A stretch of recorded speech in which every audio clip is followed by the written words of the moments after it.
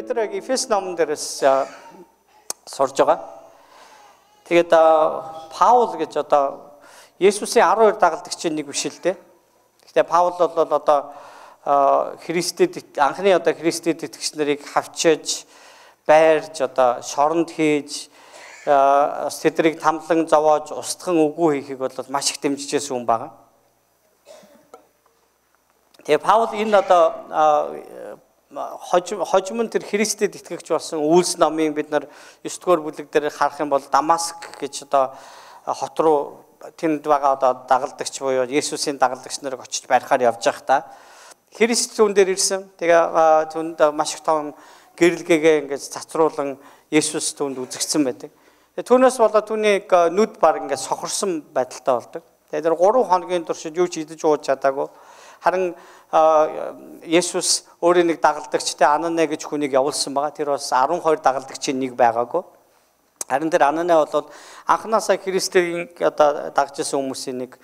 Тэгээ энэ Ананэ гэж хүн одоо тэр Паул дээр очих үед одоо Паул ер нь сохорсон байдалтай, аргаа барсан байдалтай, хавьорд нь өөрт нь тусалчих юм байна уу? Өөрт нь яг юу болоод байгааг нь тайлбарлаад өгөх хүн байна уу гэж хүлээжсэн байдаг.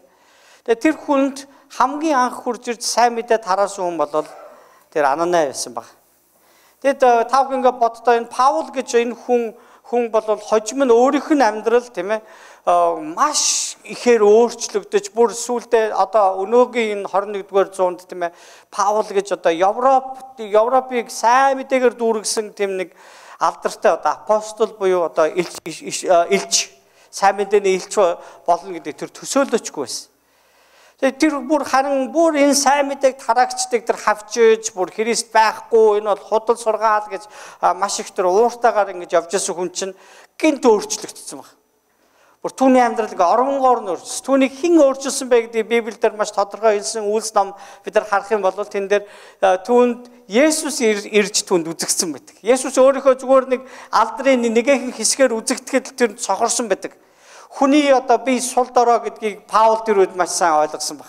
Бурхны сүр жавхлангийн хажууд хүний бие махбод ийм сул дорой байт юм аа. Хүний үзэл бодол үнэхээр Бурхны тухайн нэг жоохон мэдлэгтэй хинбэ тэг Паула чи намайг юунд хавчна вэ гэд. Тэр үед одоо Паулын нэр бол Саул байсан. Саул гэдэг нь болохоор залтай хүн гэсэн утгатай нэр багхгүй юу. Тэгээд одоо залжин итгээд гэсэн утгатай нэр. Тэгээд Есүс тэ Бурхан асуусан байгаа. Саул чи юунд намайг хавчна? Энэ харж чадахгүй байгаа учраас Саул юу гэсэн бэ гэхээр эзэн та хэн бэ гэсэн. Би чиний хавчаад байгаа Есүс байна гэсэн баг. Тэр мөчөөс хойш тэр Саул яг өөрийн юу хийж явж байгаагаа ерөөсөө тэ ухаарсан баг. Би чинь амьд оршигч Бурханы эсрэг явсан хүн ба шүү дээ. Одоо би ерөөсөө яг үхсэн л гэж бодсон байдаг. Тэгээд Библиэлд маш олон газарт нэг зүйлийг олж харна. Хүмүүс Бурхны одоо юм сүр жавхлантайгаар өөрт нь үзэгдэх тийм үзэгдлийг, илчлэлтийг харангуйтаа шууд газар унаад би үхсэн гэж хэлж байгааг бид нар харж байна. Яг үхсэн юм шиг ингэж та унж байгааг бид нар харж байна. Бурхны цог жавхлангийн дээр түүний амьд оршихуу тэр түүний яг бодит байдлыг мэдэх гэдэг бол хүмүүс бидний хувьд бол энэ үнэхээр шал өөр зүйл. Бидний ерөөсө амьдралынхаа туршид амсаж үзээгүй тийм мэдрэмж байхгүй. Өчигдөр 7 сарын одоо 14 Монголоор яг одоо бол 7 сарын 16 болчихоо. Тэгээ 7 сарын 14-нд болохоор би цуглаанд анх удаага дүүгээ дагаад очижсэн өдөр 26 жилийн өмнө. Та өөрийнхөө яг хэдэн хэдний өдөр цуглаанд ирснээр сандгүй. Яг л миний амьдралд ерөөсөө энэ маш их тийм чухал өдрүүд байсан учраас би ерөөсөө хизээч мартдаггүй. 7 сарын 15 буюу өнөөдөр яг энэ өдөр би Христийг хүлээж авчихсан. Гэхдээ би биш байхгүй тий. Би ингээд ягаад ч юм тэр нэг эхний өдөр бол жоохон хойно суусан. Хойно суусан чинь жоохон ядаргаатай байсан. Тэг хүмүүс ингээд орж гарч байгаа нь надад айгүй тухгүй байсан учраас. Тэр чинь бараг 500 хүн цуглдсан байсан. Тэгээ нэг Америкаас нэг одоо сайн мэдээ тарагч ирээд номлож байсан. Солонгос хүн байсан. Ким гэдэг нэг юм сахалтай хүн байсан би санд. Тэгээд дараагийнх нь орой болохоор би жоохон урагшаа суусан. Тэгээ миний хажууд одоо энэ манай провастрын ихнэр отгоо сууж байсан. Отгоо тэргээ сандгаагүй мэддэггүй маа. Санаж байгаа юу те. Тэгээ миний хажуу сууж байсан ба. Тэгээ тухайд бас нэг бүлэг болсон. Манай бүлгийн одоо өдөрж исэн отгоо байсан байгаа. Тэгээд заримдаа би бас ингээд тухайд өмсөжсэн малгайг нь айгүй ярих дуртай юм. Дугуй цагаан малгай өмсөжсэн ингээд. Тэгээд яг тэр 7 сарын 15-ны тэр орой тэнд яг бурхны үг номлогдсон. Тэгээд тэнд маш олон хүмүүс ингээд нөгөө өөлж ихсэн байгаа. Яг тэгвэл тэнд номлогдож байгаа тэр үгээр дамжуулан бурхны тухай, бурхны талаар ерөөсө хизээч бидний төсөөлж байгаагүй тэр зүйлүүдийг ярьж гисэн. Бурхан гэдэг чинь ийм хойрхон юм уу? Тийм ээ? Бидний бодлоор бурхан болвол ингээд очоод нэг зис гуйл алтаар ч юм ингээд хийсэн тэнд нэг тийм баримл байдаг штэ. Тэгээд очоод тэднэртэй хичнээн ярих гэсэн хизээч тэднэрт хариулж байгаагүй очихдоор айц төрдөг. Нэг л юм харанхуу хэр даг болсон тийм газар болоод бурхан гэж бид нар бодож байсан ба. Гэтэл тэнд зүгээр л тэр хүмүүсийн нэг тайзан дээрээс бурхан болоод ийм гэж ярьж байгаа. Ямар үнэн ямар ойрхон миний зүрхэн сонсогдож байна. Тэгэхээр тэр орой бурханы ариусаас миний зүрх сэтгэлийг хөдөлгөөд би хүлээж ирсэн. Одоо яг юу хийх ёстой юм бол. Тэгсэн нөгөө номлогч тэгсэн ба. За өнөө орой Христийг хүлээж авахыг хүсэж байгаа хүмүүсийн хувьд гараа өргөхгүй гэсэн ба. Тэгээ гараа ингээл өргөл ингээл бас ингээ харсан айгүй олон юм байсан. Тэгээ би ингээ гараа өргөжсэн чинь за ер нь босё гэсэн. Боссоо чинь тэр заалны баятын бүр хагасаас илүү хүмүүс боссон ба. Тэгэд сууж үлдсэн хүмүүс нь бүгдээр айгүй баяртайгаар алгаа тавьсан. Тэгээ хүмүүс яагаад юунэ төлөө ингээ баярлаад байгаа миний өмнөөс те. Тэгээ тэр айгүй ойлгомжтой байсан. Яагаад гэвэл бурхантай уулзж байгаа хүмүүс байгаа шүү дээ тэнд чинь те. Тэгээ анх удаа уулзж байгаа хүмүүс. Тэгээ тэр хүн дагуулаа залбирсан. Одоо би таныг танилаа. Таны тухай мэдлэг надад өнөөдөр ирж байгаа талархаж байна. Тэгээ миний амьдралд орж ирээч. Би амьдралаа таны гарт өгч. Та миний амьдралыг эзэн байж үрд мөхөд намайг захираасаа гэж би хүсэж байна. Есүс Христийг та бидэнд илгээсэн баярлалаа. Тэр загалмай дээр миний бүх үрийг төлж, миний өмнөөс тэр шийтгэлийг үүрсэн энэ сайн мэдэнд би итгэж байна гэсэн. Өөрөө ирэхгүй нулимс гарсан. Тэгээ дараа нь тэнд одоо удирдах байгаа группийн хүмүүс нэг нэгээр хурж ирээд хоёр хүнийг ингээд одоо ингэртэй наац илгэндээ тэрж жагаад залбирсан байдаг. Тэгээ би маш тодорхой санаад байгаа зүйл аахгүй. Яагаад ч юм одоо энэ отгоо үдэрийн тэгээ нэг энэ итгэлийн амьдралын нэг зам нэг байнга хамт яваад ах шиг байгаа аахгүй. Тэрийг нөхөр нь ойлгож амаагүй юм. Яг одоо боишиг гэдэг одоо бидний бас нэг итгэлийн нэг ах байгаа. Тэр ах ингээд тэврээ залбирсан. Нэг нь отгоо, нэг нь миний толгой, хоёр толгой тэврээ залбирч байсан санд. Тэгээд тэр үед надад санагдсан зүйл яг юу байсан гэхээр энд ямар нэгэн юм миний мэдхгүй бидний ойлгодгүй сүнслэг нэг зүйл бий болоод байна гэдгийг ойлгосон. Ингээ нэг юм ингээл бүр дайвалцаал тогтохын арга байхгүй, уйлах уу, баярлах уу, хашгирах уу ерөөсө бүр ингээ нэг хамаг юм ингээд огсцсон тийм ээ. Тэгээ би уг нь бол тийм нэг сэтгэлийн хөдөлгөөнтэй хүн биш шүү дээ тийм ээ. Заримдаа л үйлчлдэг болохоос шүү тийм ээ. Түүнээс бол яг тав хүн бол намайг бас энэ 10 жилийн хугацаанд харсан л ах л та тийм ээ. Нэг амар сэтгэлийн хөдөлгөөнтэй хүн биш. Гэтэл тийм ингээ би бүр ингээ өөрийгөө барьж чадахгүй бүр ингээ эндээс нэг юм огш гарч ирээд ингээ зүгээр сад тавьсан. За энэ төрц хөөхтэй тавьдаг шиг нэ. За. Тэгэд яагаад би өнөөдрийн тухай ярьсан бэ гэхээр хүн болгоны цуглаанд ирсэн одоо өнцөг шал андаа. Янз бүрийн шалтгаанаар ирдэг. Зарим хүнд мөнгөний хэрэгцээ гардаг, зарим хүнд биеийн өвчтөй болдог, гэр бүлийн хэн нэгэн өвчтөй байдаг ч юм уу, бизнес нь бүтдэггүй ч юм уу. Эсвэл хажууд нь байсан нэг адгийн одоо ерөөсө адгийн итгээд муу итгээд гинт өөрчлөгдөд эн чинь юу болж байгааг гайхаад чи яасан бэ гэж асуугаад сүмд явсан байгаад байдаг байхгүй. Тэнгүүд би ч гэсэн бас энэтэй адилхан учраас би бас өөрчлөгдмөр байна гэсэн сэтлэр ч гэсэн хүмүүс ирцгээдэг. Яг тэр 7 сарын 15-ны өдрөөс өмнө би ойролцоогоор 3 сарын өмнө би амиа орлох гэжсэнийг та бүхэн мэдж байгаа. Би өмнө зөндөө ярьсан учраас. Тэгээд амиа хорлцсон болвол бид нар 7 сарын 14-ний өдөр цуглаанд явахгүй 15-ны өдөр би Христнэ миний эзэн амьдралыг захираач гэж ингэж би залбираачгүй. Тэгээд 7 сарын 16-ны өдөр нь би баптизм хүрсэн. Яг тэгвэл одоо тэнд дуудсан байгаа. За Христэд итгэсэн хүмүүстэй үнийг батлаж юм баталгаа хийд юм аа.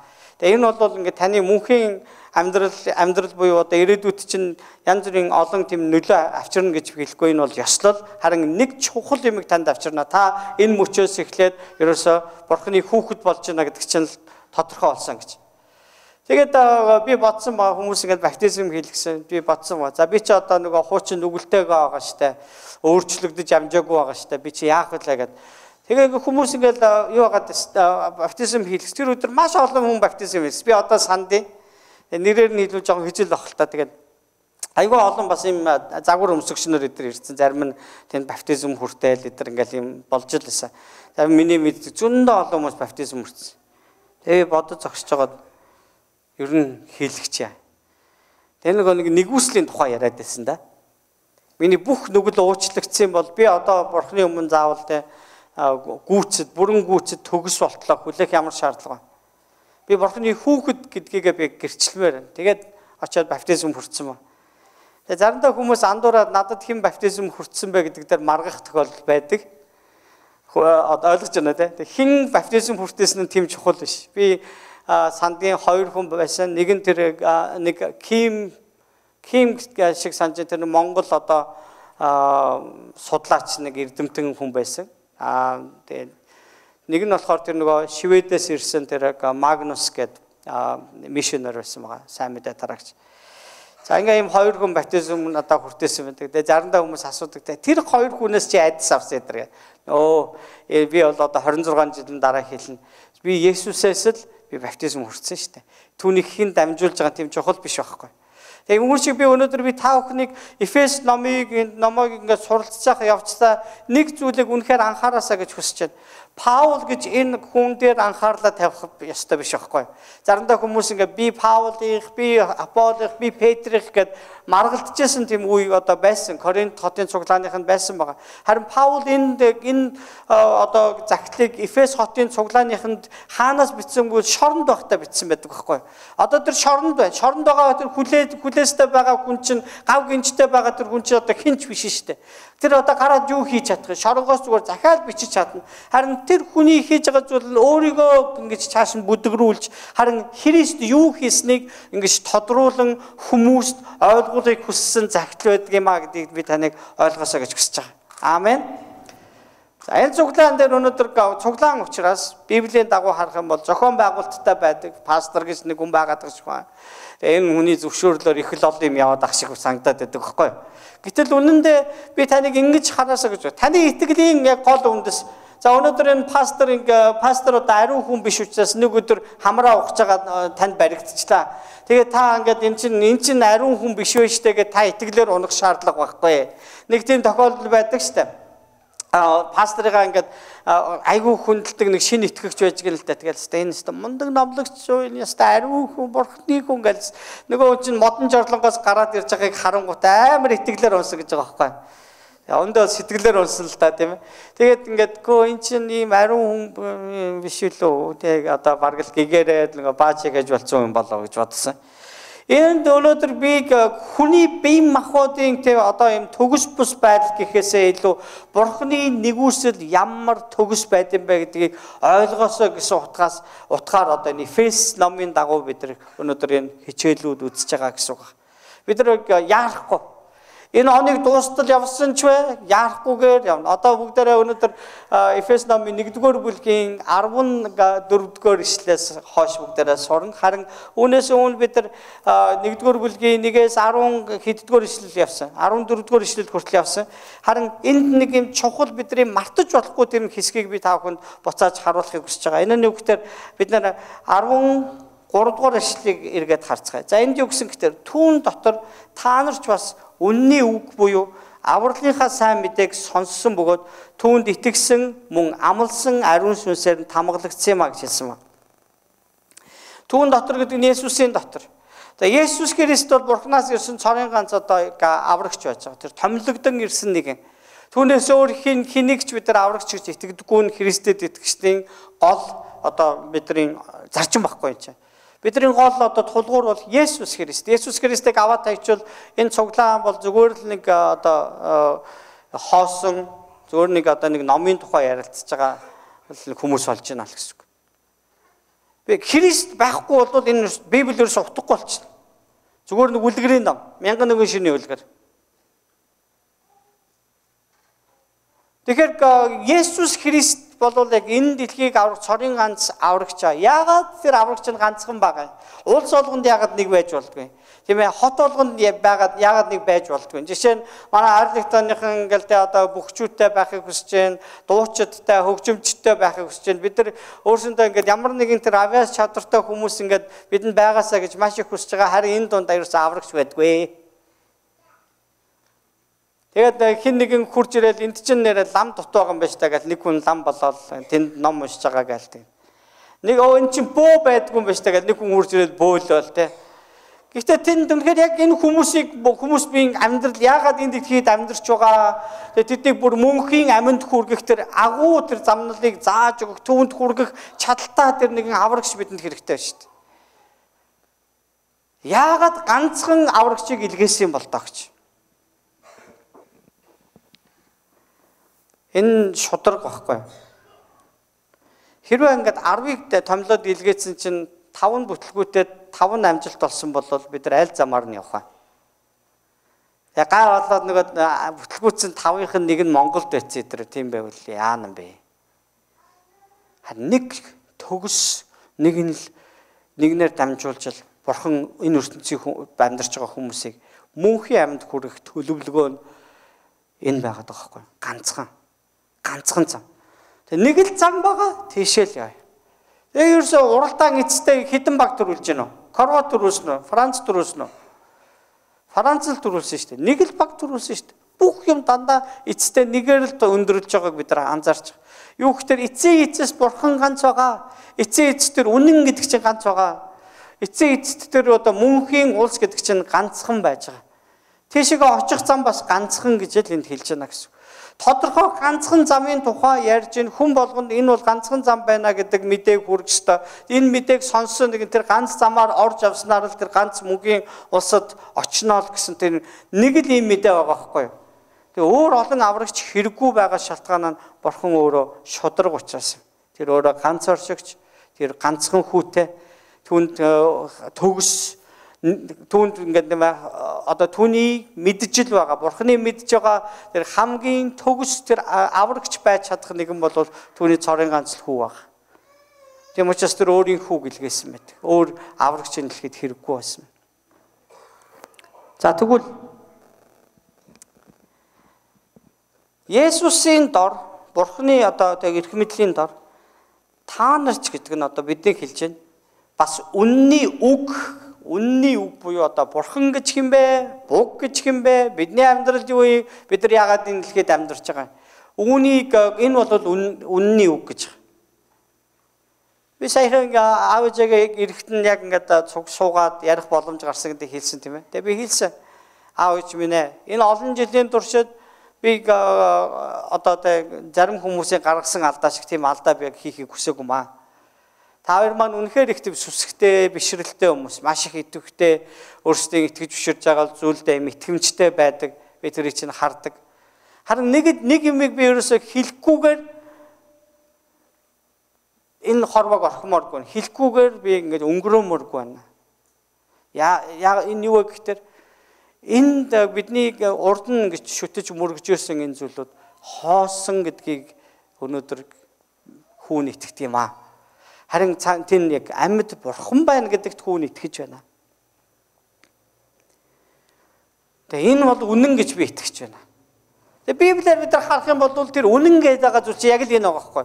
Хоосон зүйл юу вэ? Бодит зүйл юу вэ гэдгийг тодорхой хэлж өгөх байхгүй. Бяцхан энэ жаахан хүүхдүүдтэй хүмүүс заримдаа бид нар худлаа юм хийх тохиолдол шүү дээ. Би өнөөдөр өөрийгөө шоолж байлаа. Тас та бүхнийг итгэлээр унгаачих чинь болоо мэдэхгүй л дээ. Хоол идчихсэн би хоол руугаа цуу хийсэн чинь манай нөгөө жоохон цуу идмээр байгаа байхгүй. би мэдэн тэр хүүдээ би цуу өгөх юм бол би түүний бас би хэрэггүй гэдгийг мэдж байгаа. Тэгээ би ингээ хоосон тонгоолгоод ингээ газ тонгоолгоод буцаага заа болсон гэдэг гисэн баг. Нөгөө чинь нөгөө дэн дээр нь бор өнгөтэй болох ёстой гэдгийг ч ойлгоогүй, мэдэхгүй учраас мэдлэг байхгүй учраас ямар ч байсан тонгоолгосон үйл харангуйтай яасан. Нэг цуутай юм шиг идсэн баг. Тэрхүү хооронд би өөртөө юу гэж хэлсэн гэхээр би бол жинхнээс нь идэж байгаа. Цуу ямар амттай гэдэг би яагаад гэвэл яг боддоор хийгээд идсэн учраас би мэдчихэв. Харин хүү маань хурдцсан учраас тэр яг цуу нэг имерхүүл амттай байд юм багтаа л гэж бодож байгаа шүү дээ. Тэгээ бидний яг энэ дэлхий дээр биднийг хуурсан тэр одоо хуурмаг ертөнц байна. Тийм ээ? Энэ бол бурхнаас биднийг холдуулж өөрийн иргэшэл байлгахыг хүсдэг тэр муу хүчин байдаг. Муу сүнс байдаг. Тэгээ энэ муу хүчин бол ерөөсөө энэ чөтгөр мөтгөрөөс үүдэлтэй боловч гэхдээ бидний өөрсдөө амьдраад байгаа энэ хуурмаг ертөнц чинь тэрнээс илүү бузар булаа гэдгийг Библи хэлсэн байна. Энэ ертөнцгээ бүр нэрлэлсэн байна. За энэ ертөнцид бид нар юун худлаа үнэн гэдгийг ялгахад айгүй хэцүү болсон. Мэдсээр байж бид нар худлаа инех хэрэгтэй болдог. Тийм ээ? Мэдсээр байж. За би та бүхнийг уриалж байна. Гэхдээ та бүхэн дахгүй байж болно. За Facebook дээр зураг тавихтаа бүгдээр яг жинхнээсээ бодож шунхдахгүйгээр яртаа бол яртаа. Арцгаар бол арцгаар те яг байгаагаар зураг тавьж амьдрэх идэх үү. Тэгээ энэ болохоор чиний хүүхдэр хүнэн боддоор амьдрах штэ те. Бид нар бусдад харуулах гэж байгаа яг тэр харуулахыг хүсэж байгаа тэр зүйл маань нөө бодит биш хуурмаг амьдрал байгаа штэ. Тэр үнэн гэдэг чинь яг тэр үннийг л хэлж байгаа. Тэгэхээр бурхан бол үнэхээр бодитоор оршин байна. Христ Есүсийн хийж ирсэн ажлууд, хүмүүсийн амьдралд хийж ирсэн тэр өөрчлөлтүүд, одоо ч амьд оршин байгаагийн тэр илрэл илчлэлүүдийг тэр үгээр дамжуулан бидэнд ирж байгаа нь тэр үнний үг бидэнд ирээд бид өөрчлөгдсөн гэсэн утгатай. Тэгвэл энэ үнэн гэдэг чинь яг ийм утгатай байдаг гэдгийг таныг бас дахин санаасаа гэж хүсэж байгаа. Үнэн гэдэг чинь юу хэлдэг байх нь вэ? Үннийг л хэлнэ. Хажуут хүндээ хэлэхгүй юу? Үнэн гэдэг чинь үннийг л хэлж шүү дээ. Тэгээ үннээр амьдрья гэд Библиэлд байж байна. Тэгээ үннээр амьдрья. Үнэн сэтгэлээсээ хайрлая. Үнчээр бай. Алив нэг юмыг үннээр хийчий. Тэгээ одоо газар бас ингээл одоо ялангуяа Америкч бай, Европч бай тэгэл Facebook дээр юу тарсны дараа ингээл талбай нь монголчууд нэг наадам хийгээд талбай нь урд нь бол аимшиг үлддэг байсан бол одоо их цэвэрхэн үлддэг болсон тухай ингээ хүмүүс аяг их тавьж байгаа. Тэгээ тэрийг хараад бас энэ хөөрчлөлт юм дэвшил байна тийм ээ. Тэгээ энэ бас өөр хүмүүст ч гэсэн өөр газрын наадамлж байгаа хүмүүс ч гэсэн бас нөлөөлөх баха, ухамсарт нөлөөлөх л бах та тийм ээ. Тэгээ бид нар бас яг өнөөдөр өөрсдийн амьдарч байгаа орчноо бас өөрчлөх, шинжлэх тийм боломж байна. Өнгөрсөн 7 хоногт яагаад ч би баг нэлээд олон 10-аад ч хүн байна уу одоо ингээд нөгөө өөрийн амьдралын нэг муу зуршилтаа тэмцэлдэж байгаагаа надтай хуваалцсан байна. Тэгэд тэд нар үнэхээр хичнээн зовлонтой байгаагаа надад хэлсэн. Тэгээ үүнээсээ болоод тийм ээ. Байн дахин үнэгээ хийж байгаа. Уугаа салахгүй байна. Тэгээ одоо янз бүрийн муу юм зуршлууд байна. Эсвэл одоо амьдралын янз бүрийн асуудлаасаа болоод гутран байдал тийм. Ингээл өгчмээр санагдчихээн гэн бүх юмаа орхиод явчмаар санагдчихээн гэн ерөөсөө нөхрөөсөө салчмаар санагдчихээн гэн янз юм би сонссон байна. За нэг эмэгтэй бас тэгж хэлсэн. Нөхрөө одоо цуглаанд явуулмаар байна гэсэн. Одоо найзыгаа цуглаанд явуулмаар. Яагад гэвэл нөхөрлөл түн одоо тэр нөхрийнх нь авийн нөхөрлөл болвол яг тийм таатай санагдахгүй байгаа учраас нөхрөө цуглаанд явуулна. Тэгээ би дараа нь тэгж асууна гэж бодож байгаа. Яагаад цуглаанд явуулах гэж юм бэ? Тэгээд тухайд асуусан л та. Цуглаанд явуулна гэдэг нь ямар учиртай? Ядчил нэг өөр хүмүүсийн цуглааны хүмүүсийг хараад өөрчлөгдөх бах та гэж. Бид нар ингээд нөгөө өөрсдийнхөө амьдралд эргэн тойрондоо ингээд сайн сайхныг хүсдэг мөртлөө бид нар зөв алхмаа хийхгүй байгаад бол яг л нөгөө шалбааг дотроо байгаа л гэсэн үг. Тэгээ нөгөө Библиэлд Есүс хэлсэн байгаа шүү дээ. Гахаа хичнээн угаасан ч буцаад шалбаагтаа л хэвтэн. Яг гэвэл тэр гахааны амьдралын хэв маяг бол тэр шүү дээ. Тэг ялангуяа одоо нэг намар маамар ч юм уу зэрлэг бодон гахаа байлаа гэж одоо нэг шалбаагтал ингээд хөрвөөгөө л ингээд шорон дээр хөрвөөгөөд ах юм бол та тэрийг хараад яасан заваа ингэж вирусээ битээ бод. Тэр чи өөрийгөө хамгаалахын тулд тэгэж нөгөө хөрвөөдөг байх байхгүй. Жишээ нь одоо хэрс байна, зам байна. Тэд нар ч уг нь бол ингээ харахад их гоё юмтад шүү дээ. Ингээд ерөнхийдөө анзаарах юм бол айгүй их юм шавар мавартай холилдсон явж байдаг. Тэд нар заваа амьдраад байгагүй л үгүй яг өөрсдийнхөө төлөө нэг хийж байгаа нэг зүйл нь баггүй. Тэр амьдралын хэв маяг нь байгаа. Харин хүмүүс бид нар бол ингээд байнга ингээд нэг шавар шалбагтай явна гэдэг бол энэ бол ойлгомжгүй. Бидэнд тэр шавар шалбаг юу авчрах вэ? Нян бактери л авчрна шүү дээ. Үүнийг бид нар маш сайн мэдж байгаа. Үүн шиг бидний амьдрал тэр хэрэггүй хортой зуршлууд байсаар байвал бид нар яг нөгөө нэг тэр шавар шалбаг болсон нүүр амаа угаахгүй байгаатай адилхан. Яаков номон дээр хэлсэн байна. Хүн өөрийнхөө үйлдэлийг застдаггүй, хуучин зуршлуудаас салахыг хүсдэггүй юм бол яг энэтэй адилхан гэнэ л дээ. Толинд нүрээ хараад нүрээ угаахгүй бол энэ ч халтар болсон шүү дээ гэж бодсон хэрнээ эргэж харангуудаа мартаад гараад явж байгаа хүнийг хэлнэ гэж байгаа. Та хүн сайн наадам дээр очсон хүмүүс байна уу? За баг байгаагүй дээ манайхад. Тэгээ зарим хүмүүс очсон баа. Тэгээ тэнд тийм ийм халтар хүн харсан уу? Амар халтар хүн нэг хүн явж ирсэн шүү дээ. Анзаараагүй юу? За тэгвэл би ярах тий. За би яагаад одоо энэ тухай яриад ихтэй үнэн гэдэг тэр зүйл бидний амьдралыг өөрчилсөн гэдэг бид нар санах хэрэгтэй. Тэгээ бид нар яг Бурхны тухай сонсонгууд бидэнд төрдөг нэг зүйл байгаа. Тэр нь юу гэхээр би чинь нүгэлтэй шүү дээ гэж. Яг Петр одоо анх Есүстэй уулзсны дараа Есүс түүний нүдэн дээр маш их том гайхамшиг үлдсэн. Тэгээ Петр юу гэж хэлсэн? Түүний хэлсэн хамгийн ихний үг нь эзэн минь ээ та надаас яваач. Би ч хүн шүү дээ гэж. Би энэ чигээрээ л та харин ариун багш өөрийнхөө замаар яваа гэсэн утгатай үг хэлсэн баг. Яагаад Петр тэр үгийг хэлсэн бэ гэхээр би энэ дотор тэнцэхгүй гэж те. Би бол нүгэлтэй учраас ариун таны үйлс болон тэр хаанчлалт чинь би ерөөсөн багтаад шингэх газар надад байхгүй. Заримдаа бид нар тийм үе байгаа шүү дээ. Ингээд цуглаанд ирээд хичнээн дуулж байгаа хүмүүс ингээд баяр хөөртэй дуулаад Бурхныг алдаршуулаад залбираад ингээд уйлж яхад зарим үед ингээд бидний сэтгэл дотор нүглээс болоод бүүнд энэ үйлдэлцэн те ингээд утаа өнөр те ингээд дорны тэнгэрт ингээд утаа манараад гэдэг шиг те яг тэгээд ороод ирсэн хүн байж идэг шүү дээ. Тэгэл дуулж чадахгүй, залбирч чадахгүй. Тэгэл дотор ярьж байгаа юм нэрсөө бурхан минь би энд зогсох ирэхгүй нэгэн гал энэ гэж боддог.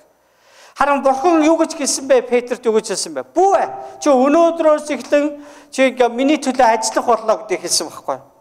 Тэр өнөөдөр энэ үнэн гэдэг чинь бурхан бидэнд яг та өөрөө яг хин юм бэ? Бурхан өөрөө хин бэ гэдгийг бидэнд ойлгуулж өгөхийг тэр үнний үг бидэнд ирлээ гэсэн үг байх гэдэг утга байгаад байна л да. Бурхан гэж хин, та гэж хин. Энэ амьдрал яг ямар учиртай? Энэ тодорхой. За тэгэхээр бид нар одоо Христэд итгэсэн цагаасаа гişүүлээд бид нар ерөөсөө энэ үннийг хүүхдүүд болсон байхгүй. Гэрлийн хүүхдүүд болсон. Үннээс гэрэл цацардаг. Тэр сайн сайхнаас гэрэл гээгээ засар. Тэгвэл бидний гэрлийн хүүхдүүд болсон учраас гэрлийн хүүхдүүд чиг яв гэж Библиэлд хэлсэн байж байгаа. Иохны загтлууд дээр бичсэн байж. Тэгвэл гэрлийн хүүхдүүд яаж амьдрах ёстой юм бэ? Бид нар яаж амьдрах ёстой юм бэ? Өөрийгөө болгоод бай гэсэн үү? Өрөөлийн төлөө яв гэсэн үү? Бид нар Есүсийг харах юм бол ингэж хэлсэн шүү дээ. Нэгдүгээрт нь Бурхан эзнээ бүх зүрх сэтгэл оюун бодол хүч чадлаараа түүнийг хайрлаа. Хоёрдугаарт нь хөршөө өөрийн бие шиг хайрл гэсэн. Хөршөө өөрийн адил хайрл. Яг өөрийгөө хайрлах шиг тэр хөршөө хайрл. За ерөнхийдөө бол энэ айгүй хэцүү үг штэ. Тийм биз? Хөрш гэдэг чинь бас их тийм сонин ойлголт байгаа. Одоо би хайр газар амьдарч байгаа бидний хувьд бол Монгол дах шиг арай биш л дээ. Тэгээ би бид нар чинь хаяа нэг Монгол яваал нэг юу яана л та. Нэг хадминд ч юм уу ингээл олон одоо бүхэл бүтэн нэг апартментод очиод хэд хоног байх үе байна. Юмнууд амар чанга сонсогддог. Зарим айл ингээл шүн ингээл аллааштай гал ингээл зодолтоол тэ согтуу ингээл хүн хашгирч машгараад янз бүрээр хараагаал Тэгэл одоо нэг нойлын өрөөнд оронгууд чинь тэр нэг агааржуулагчийн юугаар ингээл утаа орж ирж байгаа байхгүй нэг тамхины утаа байрны өрөөндөө тамхитаад байна ш нэг хүн гэртээ биш байрны өрөөндөө. Тэгээ нөгөөтг нь ингээл амар үнэртдэг. Тэгээ нөгөө яг тэр тамхины утаа би жоохон дургуултай. Тэгээ тийм болохоор шууд миний дотор орж иж байгаа би тэр хүнийг өршөөж уучлах тухай бодогдохгүй шүү дээ. Энэ хайл айлаас юм бол очиод тогшоод наадгаа битгий ингээд байгаач гэж хэлхийг л би урдл болгож байгаа. Хөрш гэдэг бол айгүйх тийм бас хэцүү ойлголт шүү заяа. Хөрш. За тэгээ таны хөрш бол тийм дандаа бас сайн байхгүй. Тэгээ бид нар бас яг найзын дундаа байгаад иж болохгүй шүү хөршдөөгөө. Оо ингээл тэн манай хөрш юм чинь ингээл тавг шангаа холиол тэ хүүх цугтаа холиол эхнэр мэгнэрээ холиод иж болохгүй шүү дээ. Бид нар зааг хэрэгтэй. Хөрш. Тэг яаж би хөршөө өөрийн бие шиг би хайрлах вэ гэж. Юунаас эхлүүл энэ зүгээр юм бол тоо. Тэр хүмүүс бидрийг энэ дэлхий дээр нэг номерт айдаг тэр зүйл тэр үнэн бол юу гэхээр бид нар үхээс айдаг. Бүх талаараа бид нар үхээс айж амьдардаг ба. Өвд ханаад хүрсэнч за энэ ханаад хүндрээд уушгины сүрээ явлаа уушгины сүрээр бүх юм устуулаад тэгээд үхчих юм биш байгаа. Жаахан дасгал хийсэн чи зүрх ингээд нэг зүрх рүү ингээд яг гэдэл хатгсан чинь за ингээд зүрхээр хаагдаад үхчих юм биш үү. Бол бидний эргэн тойрон зөндөө аимшигтай юм болж штэ тийм ээ. Тэгээ би тэнд байсан бол үхчихсэн байхгүй. Ямар аймар юм бэ.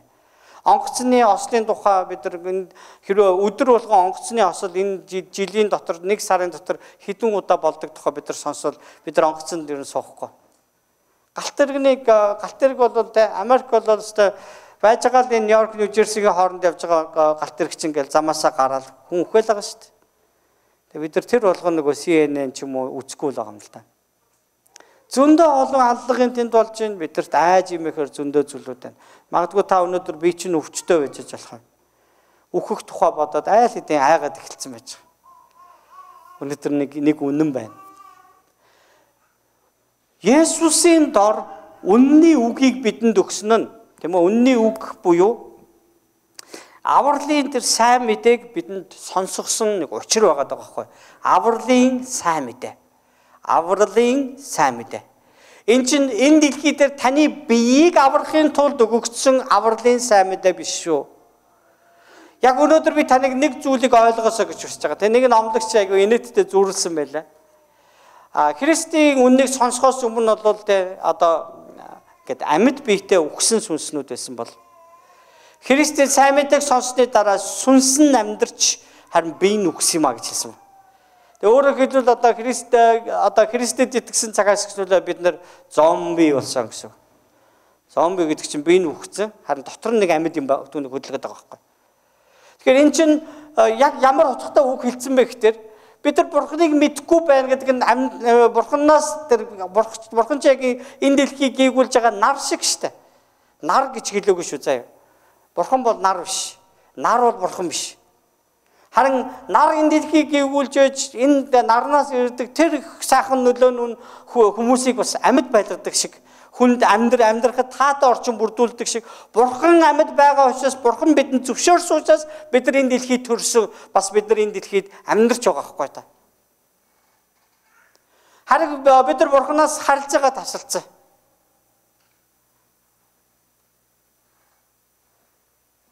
Тэгээ тэр мөчөөс эхлээд бидний бидэнд Бурханаас ирсэн тэр нэгэн нандин чухал нэг зүйл болох сүнс үхсэн байдаг байхгүй. Бурхантай холбоотой байж ижил амьд байна.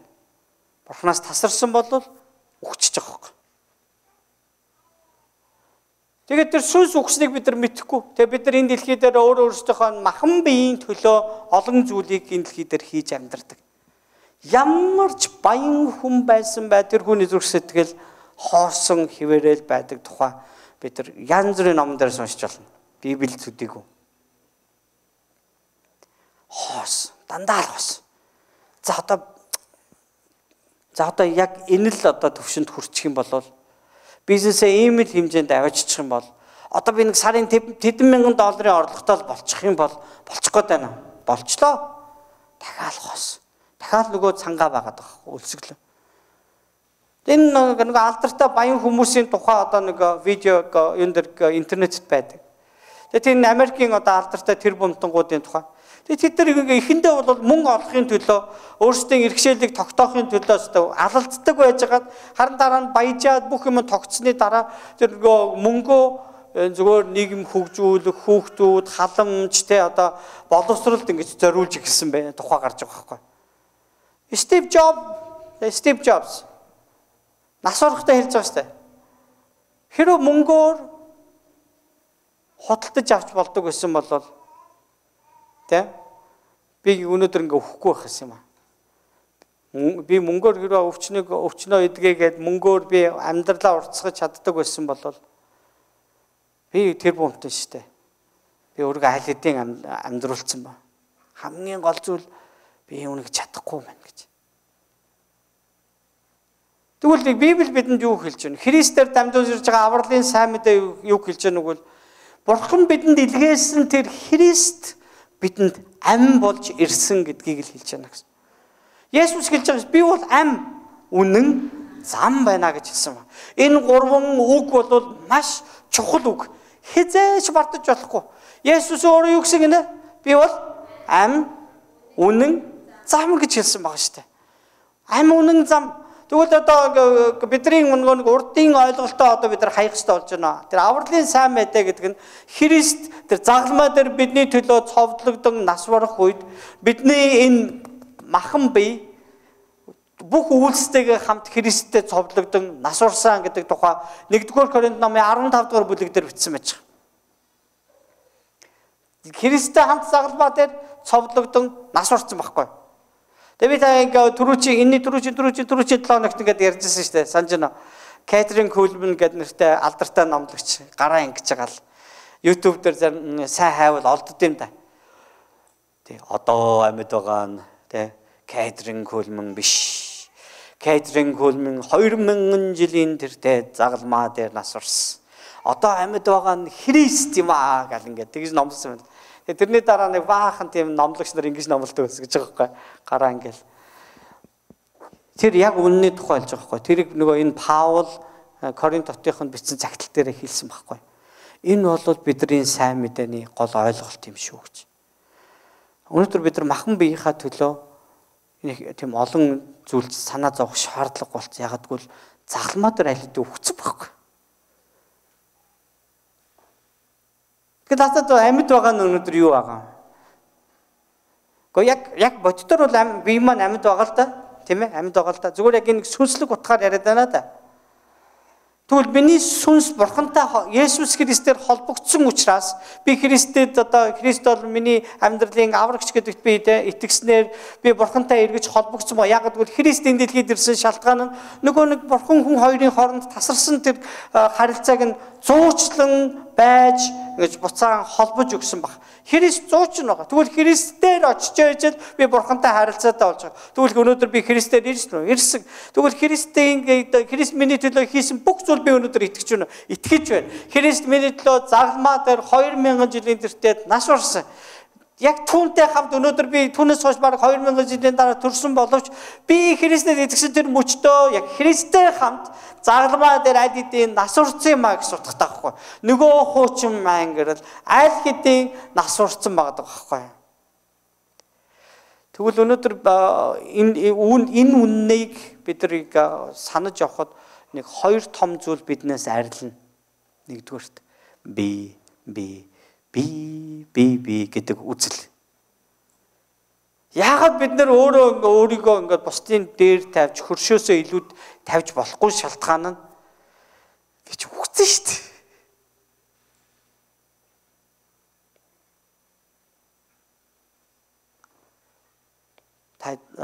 Та бүхнийг сайн ойлгосон эсэхийг би мэдэхгүй л байгаа л байхгүй. Ойлгохгүй байна л да. Ер нь ойлгож байна уу? Би хитрхи жоохон ийм яваад байна уу? Тэгээ ойлгохгүй байж байгаараа дэрч юу гэсэн үг ингээ асууж болно шүү дээ. За хэлэхгүй юу? За өөрийнхөө нэрийг хэлээрэй. Миний нэрийг хэлж болохгүй шүү дээ. Өөрийнхөө яг нэрийг өөрлөгөө загаа өөрийнхөө нэрийг хэлээрэй. За Maingerel. За Maingerel би. За хэлслөө тий. Христтэй хамт загалмаа дээр 2000 жилийн тэртээд нас урсан юм аа. Христ амьдлахдаа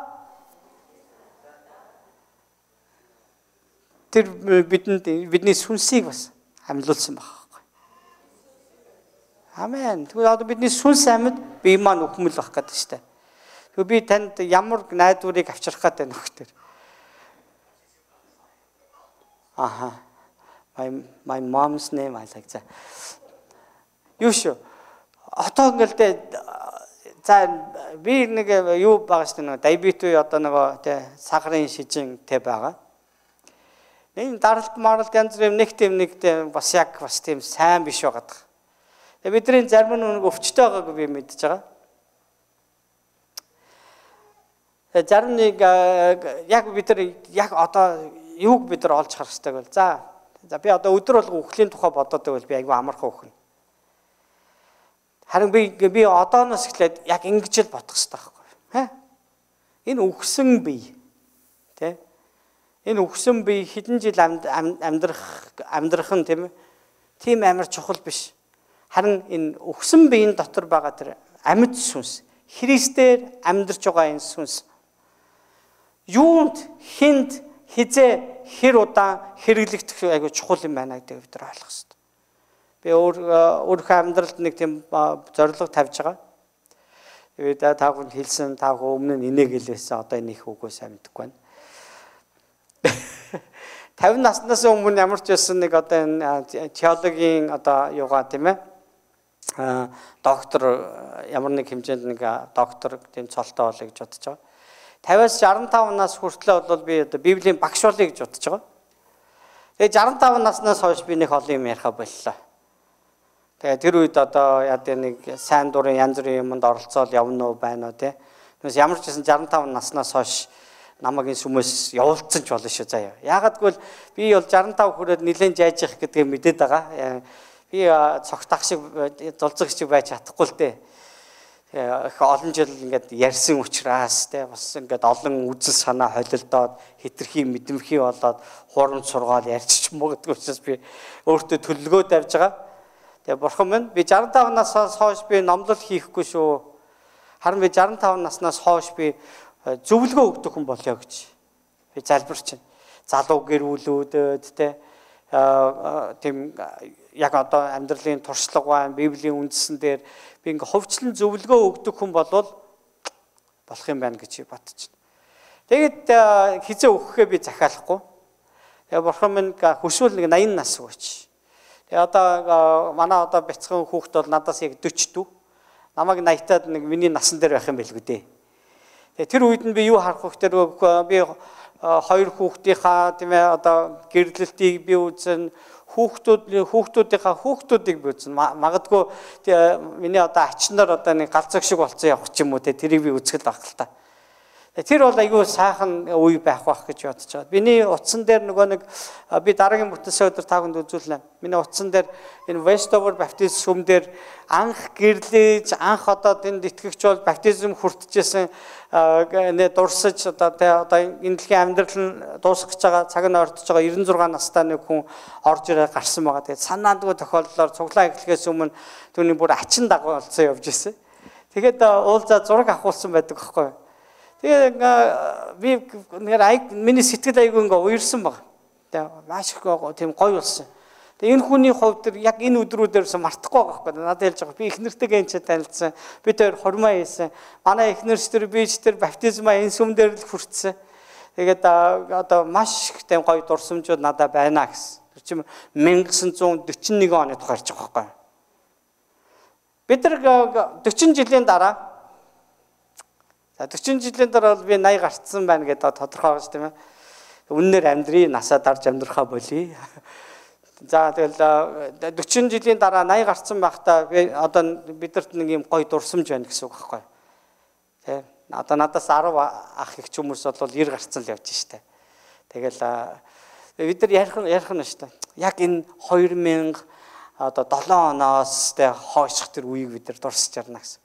Цуглаан анх хаана байлаа, хин яаж байлаа тий олзоо гэж залуу тий хаанаас ирсэн яасан ийсээс хүүхдтэй нь ярина шүү дээ тий тийм цаг мөчийг бид нар хамтдаа өнгөрөөж байгаа. Энэ бол бидний амьдрал байхгүй. Нэг чухал юм байна. Ерөөсөө битгий санаа зов. Яанан бэ? Тэ одоо би үхлээ штэ. Би одоо ингээд өвдөөд байна штэ. Миний амьдрал ийм хэцүү байгаад байна штэ. Дутагдаад байна штэ. Төөрөөд байна штэ. Мэдгүй штэ. Ойлгохгүй штэ. Ингэхгүй штэ. Тэхгүй штэ. Болж үтж байгаа нэг жалга гэж бидний санаа зов. Маш цөхөрсөн нэг хүн над руу өчтөр уцаар хараад уйлсан маа. Тэгээ би ерөнхийдөө уйлахын нэлээд хүлээгээд би дараа нь хэлсэн. Тэгээ би өглөө нь уншсан Библийн ишлэлээ би сансан маа. Тэгээ тэн дээр товчхондоо trust and obey гэсэн үг байна.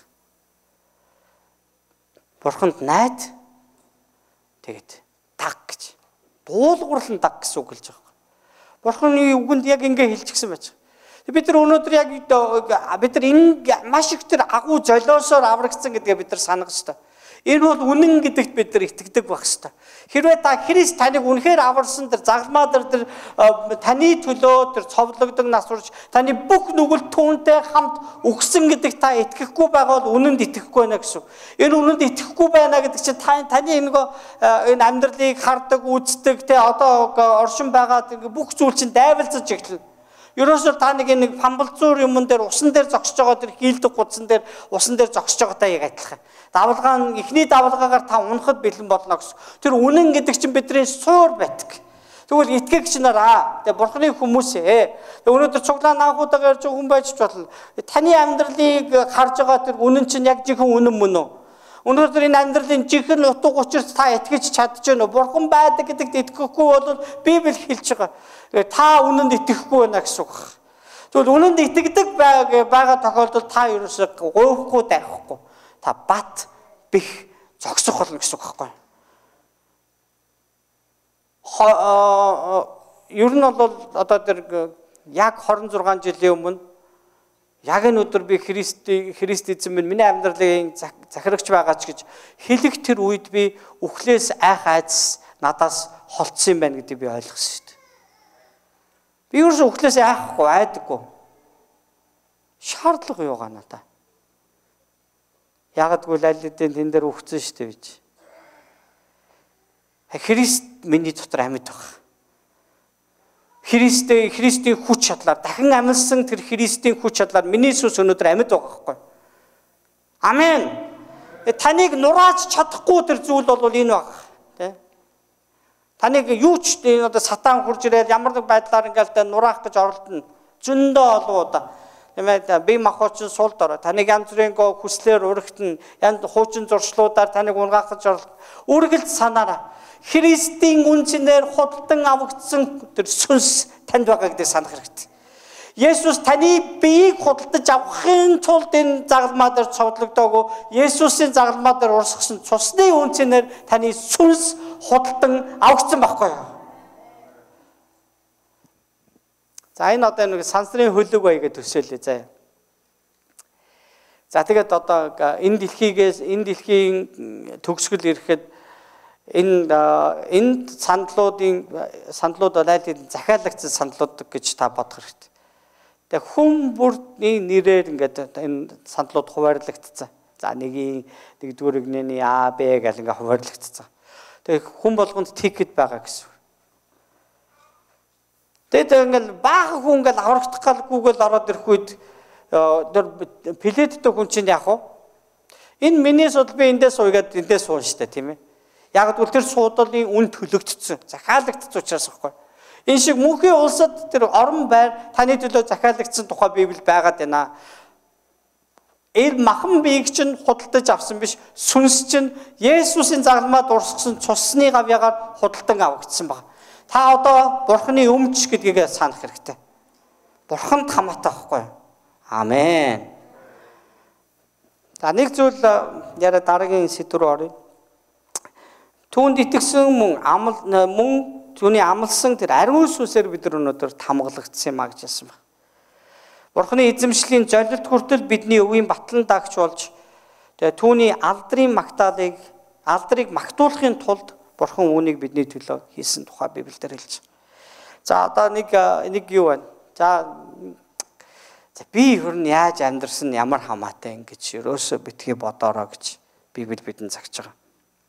Бид нар хамаагүй амьдрч ерөөсөө болохгүй. Заримдаа үнэхээр ингээл тэ нэг задгаа авмаар санагдахгүй хүнд байдаг шүү дээ. Яа тэ нэг сайхан хараад хэлчихвсэн. Хүмүүс хилээд ах юм. Би болохгүй. Хэлж болохгүй. Уураад дээ хэлчмэрдэг. Яагаад? Тэгэл бүр бодож байгаа хамгийн гайгүйгээ сонгож хэлж тавьширч идэг дөө. Бид нар яагаад бусдын дунд хараад хэлж бодохгүй? Бид нар яагаад бусдын дунд буруу үйлдэл хийж болохгүй? Бид нар яагаад хин нэг уучлаж, яагаад бид нар хин нэг хайрлах ёстой? Яагаад гэвэл бид нар нөгөө өөрөөрөө байхаа болчихсон байхгүй. Бид нар Бурхны өмч гэдэг чинь Бурхны эзэмшил газруудад Бурхны нэрэл байх ёстой шүү дээ, тийм ээ. Тэгээ яг тэр Лук 15 дугаар бүлэг дээр харах юм бол өөрийгөө эцгийг амьд багт нь баг тэ үгсэн тооцсон тэр хүү одоо эцэгтэй гимшин буцаж ирэх үед тэр эцэг хүүгээ зүгээр юу ч хэлүүлэхгүй түүний хэлж байгааг сонсохгүй тэрж аваад миний хүү тэ үгсэн байсан одоо амьдарчээ гэж хэлээд хуранд нь бүгж зүү гэж хэлсэн байдаг. Тухайн үед тэр одоо баян одоо тийм уламжлал эвлээ сурвалжид гаралтай тэр хүн болгон өөрсдийн тэр юуны нэртэй тийм бүгж зүүдэг байсан баг. За жишээ нь одоо би одоо кофе шопод орохоор миний нэр ядаргаатай урд учраас бас тэгээд юу юм чинь тэд нарт дахин үсгэлж хэлсэнд орвол 2 үсгэл хэлчихдэг. M гэл. Овгийн эхний үсэг, нэрний эхний үсэг. Тэгэл нэгдвэл чихэр шиг юм байна гэл тэгж. Тэгээ хэрвээ одоо чинь манай гэрийнхэн гэхэд одоо M гэсэн тийм үсгтэй бүгж зүүнэ гэсэн үг байхгүй. Тэгээ миний 2 хүү хоёулаа тийм бүгж зүүцсэн байвал яг хүүхдээр одоо хав орийн хүмүүс тийм бүгд зүүцнийг хараад Maingerel-ийн хүүхдүүд байна л гэж харна шүү дээ, тийм ээ. Энэ шиг тэр Лук 15 дугаар бүлэг дээр гарч байгаа тэр баян хүн өөрийнхөө хүүг тэгээ өөрийг нь хичнээн гомдоосон буцаж ирэхэд нь баярлан угтаж авч байгаа шиг бид нар өнөөдөр бас Бурхныг ангил ингэж гомдоогоод явж төөрж байгаа бол харин Христийн дотор олдоод буцаад ирэхэд Бурхан бидэнд нэгэн тамга тавьж өгсөн. Тэр нэг бүгд зүүж өгсөн нь энэ нь чи бол Христийн юм гэж. Есүс Христих. Амен. Тэгвэл бид нар өнөөдөр Христийг болсон учраас одоо цэрэгт очисон тухайга би заримдаа ярьдаг гэ цэрэгт очичоод би уг нь бол эхлээд маш их нуух гэж оролцсон. Дараа нь ерөөсө боловч бултаан дээ одоо дараач далдаан гэдэг шиг бүр Бурхан Улаанбаатараас ингээд сайн мэдээд харагч охтууд илгээнгүүтээ нөгөөдөл маань намайг цэргийн ангийн үүдэн дээрээс дуудуулахдаа юу гэж хэлсэн гэхээр тэр одоо гэн Монголд одоо үр дэнгээгээ цуглаан дэсэн ингээд Maingerel гэдэг нэг цэрэг байгаа тэрнийг дуудаадаг оч гэсэн ба. Ямар юм аа? Христийн цуглааны яа. Яагаад зүүн баян даяар ингээ нөгөөдөл чинь сайн мэдээ тараагаа явж байхдаа та нарын өшөө илүү сонсохыг хүсвэл тэр 133 дугаар ангийн тэр холбооны тэг юунд салаанд байгаа нөгөө Maingerel гэж дуудуулж өгөөд нөгөөдөл чинь дахин дуулуулаад би баг 5 6 дуусан. Тэгээ нэг тийм болж байгаа гарсан. Тэгээд бүхэл ангиар халагдах хүртэл Есүс юм уу Христ гэсэн нэртэй болсон ба. За түүнээс өмнө бол би жоохон хамаагүй байсан бол одоо яг нөгөө Есүсгээ дуудагдаад ирсэн чинь нөгөөдөг чинь нөгөөдгөр байж чадгаа болчихж байгаа байхгүй юу? Тэ. Би яг нэг зүйл ойлгоод байгаа байхгүй. Би ингэж болохгүй юм байна. Эцээч Христээр муугаар хэлэгдэх юм байна. Тийм учраас би ингэж амьдрч болохгүй юм байна. Тэгэл хүн намайг одоо тэ надаар муу юм хэлэх гэсэн би гүрийгээ тэрнээс олж би зодуулсан юм надаа байсан л да. Тэгэл тийм түүхүүд ба. Харин би нэг зүйлийг би цэрэгт тахтаа айгуу сайн ойлгосон. Би Христтэй хамаатай юм болол би унсанч боссонч би Христийн өвөр дээр байдгийн болол би Христийн төлөө би амьдрах ёстой юм байна шүү дээ. Миний өглөө босоод миний бодож санаж байгаа зүйл нь би хин нэгэнтэй уулзвал тэр хүн Христэд итгэж байна уу, Бурхны тусламж тэр хүнд хэрэгтэй байгааг би тэр хүнд хэлэх үгүй юу гэдэг тийм үлсгэлэнтэй би явах хэрэгтэй байхгүй. Тийм цангаатай би явах хэрэгтэй. Тэгэхгүй бид сүүлийн одоо Библи аль дээр үд хэлчихсэн байсан. Эцсийн өдрүүдэд итгэгчнэр сайн мэдээ тараахаа болчихно гэж байгаа байхгүй. Тэгэл хин нэг очиод сайн мэдээ тараа чинь надаа нэг хамаатай биш гэн. Миний найзыг Бурхан шөнө унтуулахгүй байна гинэ. Яг 4 цаг цэрээд байгаа. Тэгээ бурхан намайг дуудаад байгаа. Би тэгтээ босоод залбирыг ихээр надад залбирал орж ирэхгүй байна. Яг тэгвэл түүний зүрхэнд маш их тийм гашуудал байгаа учраас тэр бурханд гомдоод байгаа байхгүй. Тэгээ ингээд ерөөсө бурханд залбирахгүй байгаа. Бурхан шүн болго яг 4 цаг сэрэж гин гэж. Бүр орон нэг хүн өшгөлж байгаа юм шиг. Надад ийм тохиолдчихсэн. Яг 3 цаг сэрдэг. Бүф гэл. Йоо за бурхан гэл. Тэгэл нэг 15 минут 30 минут заримдаа тэр чигээр ингээд өглөө болтол ингээд сэрүүн байх үед. Тэг би тэр наац руу хэлсэн ба. За хичнээн чамд хэцүү сонсогдож байгаа ч бурхан чамд ямар их ойр байхыг хүсэж байна. Эцэмээ эдгээр сүмийнхэн дээр маань яг ийм өдрүүдийг авчираач. Та ор болгоныг та өшөглөөч. Бүгдээрээ босоод эргэн тойрондоо анд нөхөд хуршүүдийнхээ төлөө залбираас тийм ээ. Энийг сүнсний сэргэлт гэж ярьдаг байхгүй юу?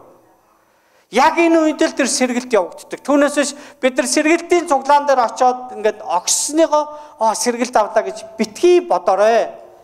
Ивэл гэдэг зүйл өнөөдөр та ингээд ямар нэгэн онцгой нэг номлон сонсоод ивэглээ гэдэг чинь энэ чинь бол хуурмаг үг, хоосон үг.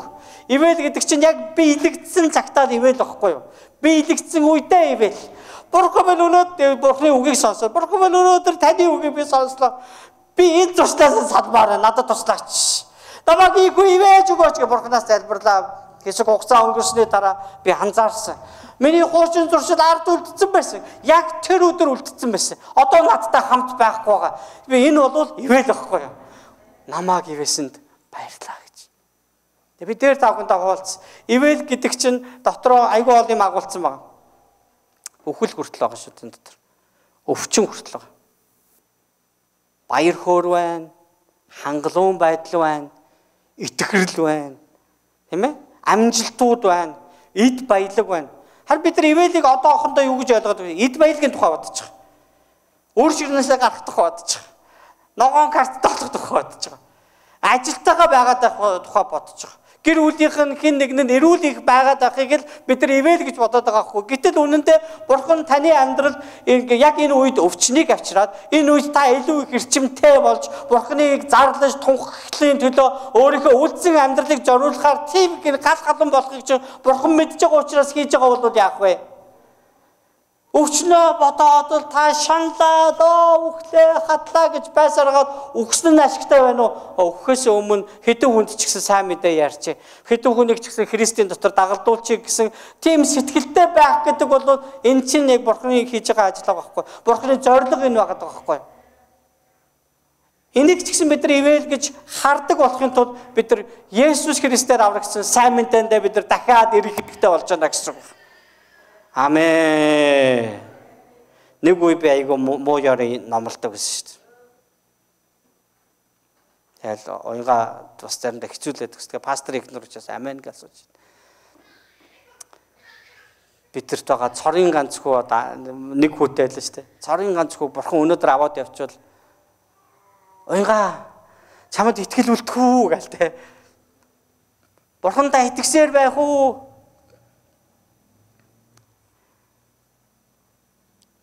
Харин жоохон Христийн тэнэг болчт юм шиг. Eerөө одоо надад байгаа хайртай хүмүүсийг аваад авчвал би одоо тэгж хэлэх юм гин. Бурхан бодож байгаа сайнаа хийгээл аваа авцсан. Тэгж итгэнэ гэдэг байгаа байхгүй. Би яг тэгж итгээд байгаа байхгүй. Би бас жоохон тэнэг ойлголт байгаа ч тийм. Юу гэж бодож байна. Энэ дэлхий биднийг харахтаа мунхаг гэж харна гэсэн. Харин Бурханы хувьд энэ бол төгс байдаг шүү дээ. Бидний хүснээр бүхнийг хөдлөхийн тулд Бурхан өнөөдөр хүүгээ илгээгээг баг. Бид нар энэ дэлхийд байгаа нь бид өөрсдийнхөө хүснээр байгаа биш. Бурхан биднийг энэ дэлхийд хүсээд илгээсэн учраас л байгаа. Бурханы хүслээр өнөөдөр бид нар амьдарч байгаа. Танд Бурхан өнөөдөр хэдэн жилийг олгосныг би мэдэхгүй. Та хизээ энэ дэлхийг одоо орхиж байгааг би мэдэхгүй. Таны амьдралд яг юу тохиолдоод байгаа, таны энэ тархин зүрх сэтгэл ямар шанал зовлон байгааг би мэдэхгүй. Харин Бурхан тэр агуу хүчтэй гэдгийг би танд хэлж чадна. Тэр үнэхээр агуу учраас таны амьдралыг үнэхээр бүр оргонгоор нь өөрчлөж тэр өөрийн алдрын төлөө тэр үнэхээр үр ашигтай бусдыг аврах тэр аврал таныг хэрэглэх тийм хүчтэй гэдгийг та итгэхээсэ гэж хүсэж байгаа. Тэгвэл одоо өнгөрсөн хичээл дээр бид нар ингэж нэг ярьсан байна. Миний амьдрал өхөл аль нь ч ашигтай байгаасаа гэж. Надад гэхээсээ илүү өөр хэн нэгэнд ашигтай байгаас. Магадгүй хэн нэгэн миний оршуулган дээр ирцэн те энэ үнэхээр тааруу амтан байсан шүү гэж бодох бол тэр хүнд бол тийм сайн зүйл биш. Миний оршуулган дээр ирээд энэ хүн үнэхээр л Христэд итгэгч байсан юм да. Яагаад энэ хүн ингэж өгтлээ ингээ Христэд итгэгч байсан бол гэж бодох тэр үедээ Христэд итгэж Христээр аврагдвал энэ ямар их ашиг бай тийм ээ. Амен. Тэр Паулийн 15-аас 23 дугаар бүлэг дээр нэгэн залбирлыг гаргаж ирж хэлсэн байд. Би энэ хэсгийг би хурдан явна. Тэгээ би та бүхнийг Библийн ишлэгийг надтай хамт хараасаа гэж хүсэж байгаа. За би ч эзэн Есүст итгэх та нарын итгэл болон бүх ариун хүний төлөө гэсэн хайрын тухай сонссон тул залбиралдаа та нарыг дурсахдаа та нарын төлөө талархтгаа зогсоохгүй гэж. Бидний эзэн Есүс Христийн Бурхан алдрын эцэг нь та нарт мэрэгэн ухаан хийгээд илчлэлийн сүнсийг өгч өөрийгөө бүрэн мэдүүлж зүрхний чинь мэлмиг гийгүүлээсэ. Ингэснээр та нар түүний дуудлагын найдварыг мөн ариун хүмүүстэг түүний үгийн алдрын баялагийг бас итгэдэг бидэнд хандсан түүний хүч чадлын яндашгүй агвааг мэдэх болтугай. Энэ нь түүний хүч чадлынх нь хүчний үйлдэл билээ. Тэрээр Христ дотор энэ л хүчээр нөлөөлж түүнийг үхэгсдээс амьлуулаад Тэнгэрлэг оршихуд баруун гартаа залж бүх засаглал, эрх мэдэл, хүч, ноёрхол, түүнчлэн энэ үед төдийгүй ирэх үед нэрлэгдэх альва нэрээс ч дээгүүр болгожээ. Бурхан бүх юмсыг түүний хөл дор захируулж түүнийг чуулганд бүх юмсын дээрх тэргүүн болгож өгвөө.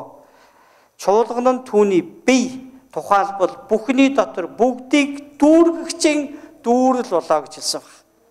За энэ Паулийн залбирлын тухай ярьсан байдаг. Тэгээд энд нэг 7 залбирал гарч ирдэг. Нэгдүгээрт нь та нарт юу байгаасаа гэж хүсэж байна гэсэн. Энэ нь мэрэгэн ухаан гэж хэлсэн байна. За энэ бид нар сургаалт төгс номын 1-7 тэгээ одоо өчнөө олон газараас бид нар харж болно. Мэрэгэн ухаан гэдэг бол эзнээс эмээх явдал юм а гэж хэлсэн байдаг.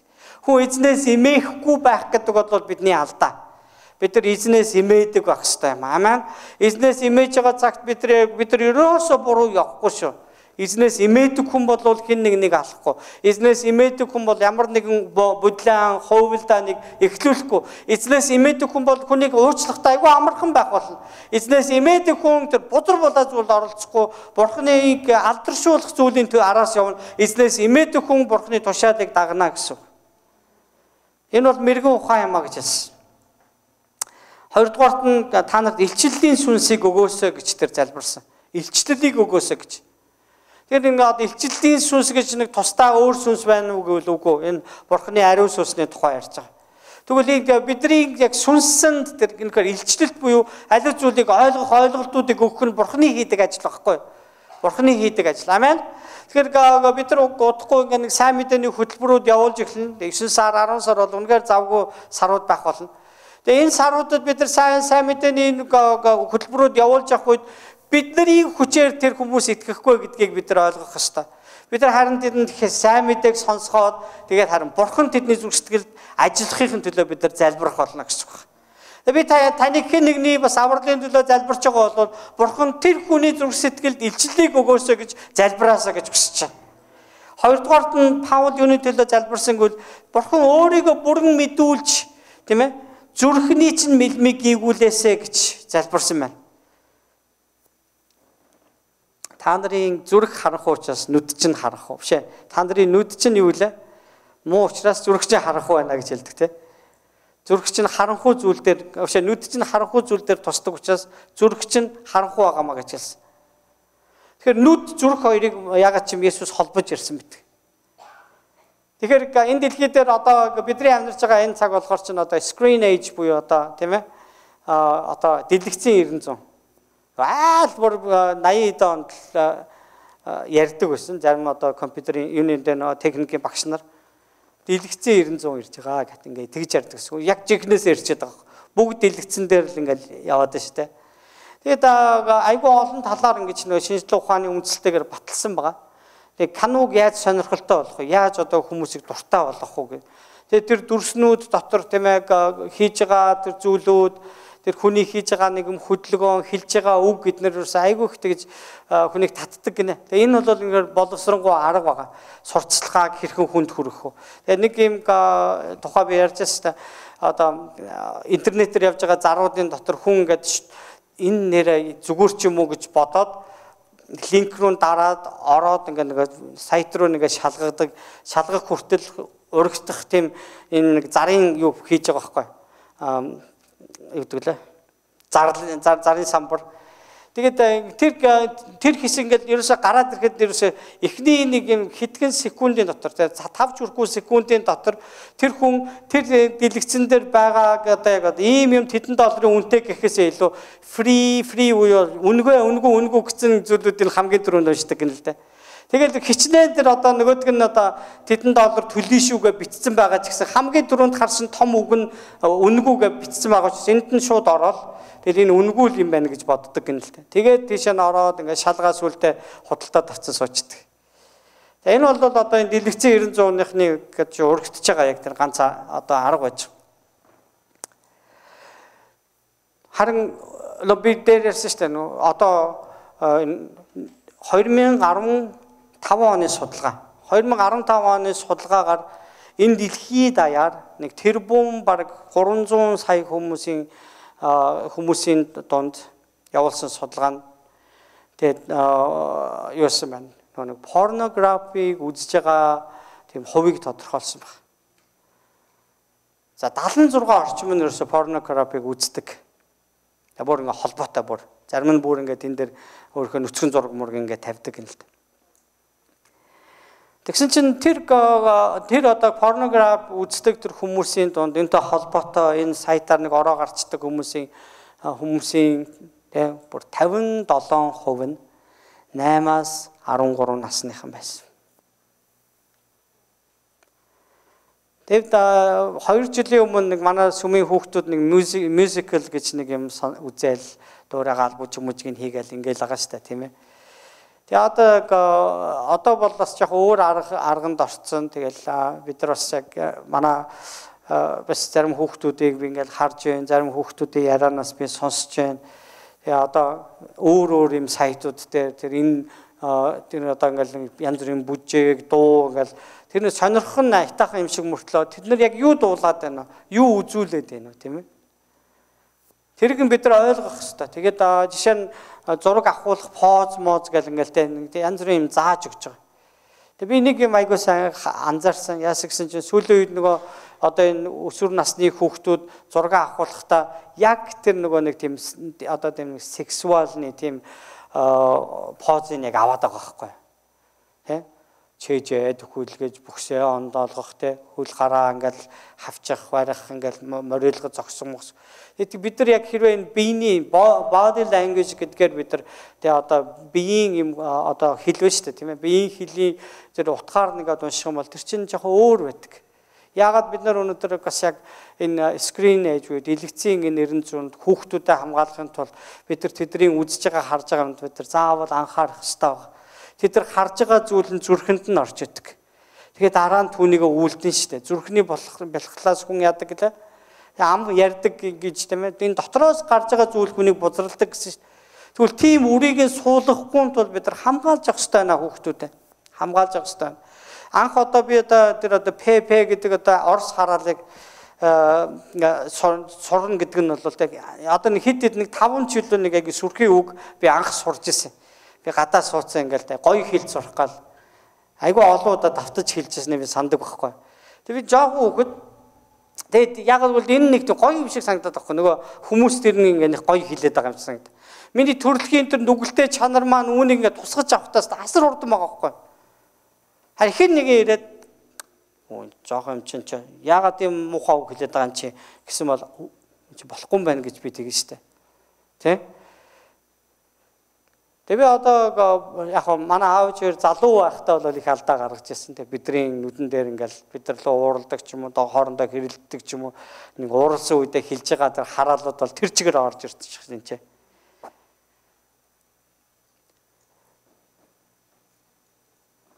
Тэгэхээр Паулийн залбирал юу гэхээр Бурхан өөрийгөө та нарт ингээ бүрэн мэдүүлээсэ гэж. Тэгээ энэ мэдлэг биднийг өөрчилдөг байхгүй юу? Өөрчилдөг. Тэгээ энд гарч байгаа тэр мэдлэгийн тухай юу гэж бид нар ойлгох вэ гэхээр зүгээр бид нар Библийг ингээл тэ хуваараа уншаад гэхээсээ илүү энэ мэдлэг дотор илүү өсөх хэрэгтэй байхгүй юу? Мэдлэг дотор өсөх гэдэг нь бид нар Библийг суралцах хэрэгтэй. Библийг заалгах хэрэгтэй байхгүй юу? Бид нар гүнзгийрүүлэн судлаад сурах хэрэгтэй. Бид нар Библийн сургууль сурах хэрэгтэй тийм ээ. Өөрийгөө өгөх хэрэгтэй. Тэр мэдлэг дотор би өсөх хэдийгээр бидний нүдний мэлмий нээгдэх бол судлах хэрэгтэй, сонсох хэрэгтэй. Тэгээ зөв сургаал тийм ээ. Зөв тэр ойлголтуудыг бид нар авах хэрэгтэй. Тэгэхгүй яг нөгөө анх цуглаан нэрсэн тэр байх байдгаараа та байгаал байвал таны нөгөө эмийг хардаг юу чинь тэгээ одоо аргаслал чинь ерөөсө ганцхан л байгаад байна гэсэн үг шүү дээ. Нэг л хэмжээнд та эмийг харна гэсэн. Зарим хүмүүс ингээд нөгөө нэг юм хэд хэдэн юм одоо огшуулсан цуглаанд яваал би аягүй хөслөө гэж ярьдаг. Өсөх гэдэг чинь нүд нээгдэхийг ярьж байгаа.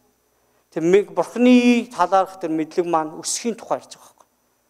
Энийг бол өсөх гэж ярьж байгаа. Яагаад үйлчлэлээр хүн өсдөг вэ гэж одоо өсдөг гэсэн тийм яриа гарсан гэхээр хүн үйлчлэл хийж байхдаа зориулт гаргадаг. Зориулт гаргаж байхдаа өөрийнхөө дутууг мэддэг. Түүндээ зориулаад судалдаг.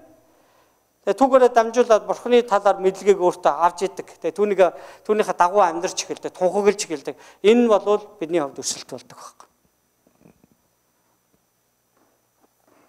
За тэгэхээр одоо би энд яагаад онцлоод ярьсан гэхээр нүд юу харж ин тэр чинь энэ зүрхэнд чинь бохир зүйл авчирж гэнэ үү, гэрэл гээг авчирж гэнэ үү гэж.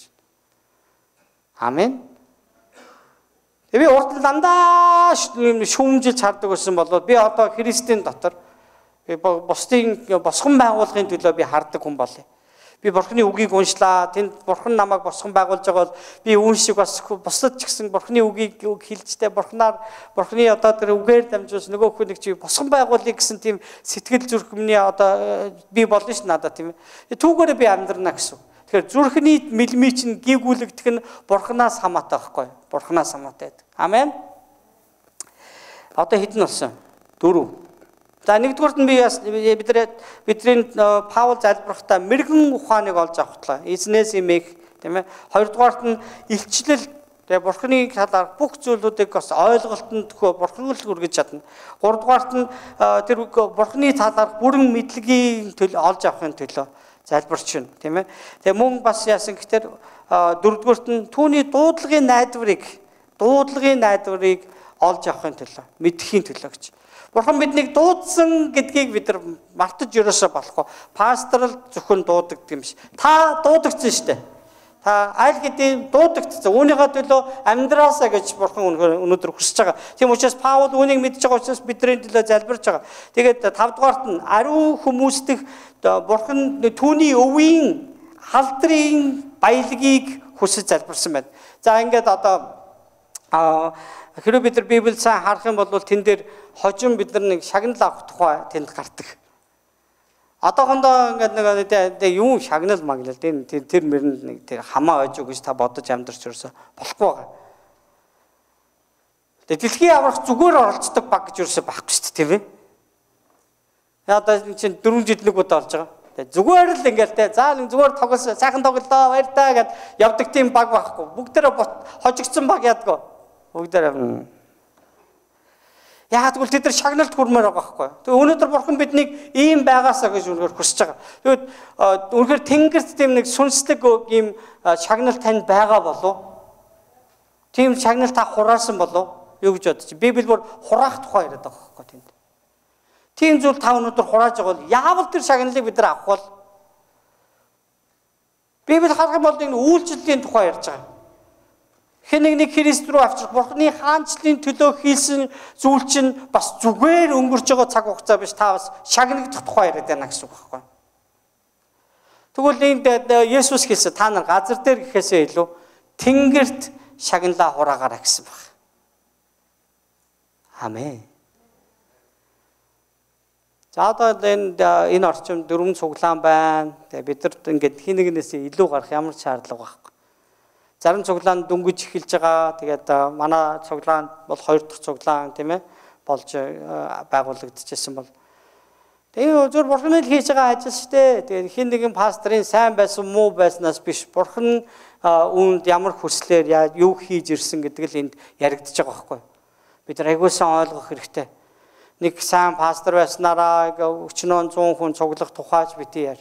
Бурхны хүсэл төлөвлөгөө юу байна гэдэг энэ маш чухал байдаг. Тэгэхэд итгэгчнэр хэрхэн итгэвтэй байж хэрхэн одоо бурхныг тунхаглаж байна уу гэдгээс энэ бас шууд хамаатай байдаг гэдэг бүгд саний.